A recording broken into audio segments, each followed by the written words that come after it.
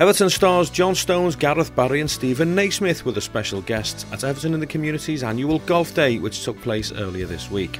The Blues trio were joined by club ambassadors Graham Sharp, Graham Stewart and Ian Snowdin at the picturesque Formby Hall Golf Resort.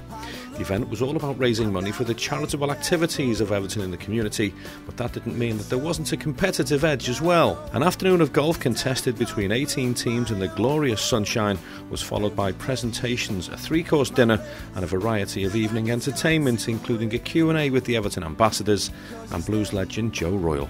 A raffle and an auction, including exclusive Everton and other signed items, also took place, with the day's events raising over £12,500 for the charity in total. Stephen, it's a beautiful day for you. How is your golf at the moment? Yeah, getting better. Played a bit over the summer, so we've got a good group of boys among the squad that all like to play. So we've got some competitive games week to week on our days off, so it's good. And like you say, the weather's come out. How's the golf? How's your golf at the moment? Yeah, I'm on the back of playing quite a lot over the off season, so there'll be no excuses for a poor performance today.